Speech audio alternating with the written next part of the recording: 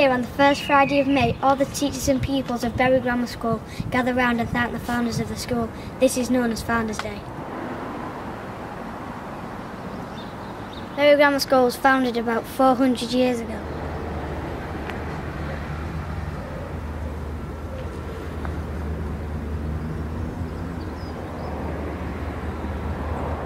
On Founders Day, all the pupils had to be at the school by 10 o'clock.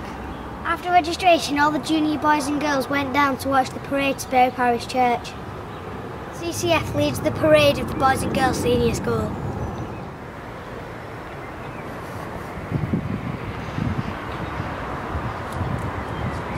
After the parade had disappeared from view, the pupils of the junior school went up to the main hall for their own ceremony.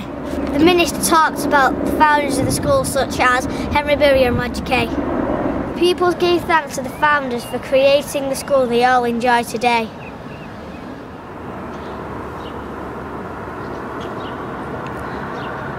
This is Joe Entwistle from Chancellor Studio reporting on Bury Grammar School Founders Day 2008.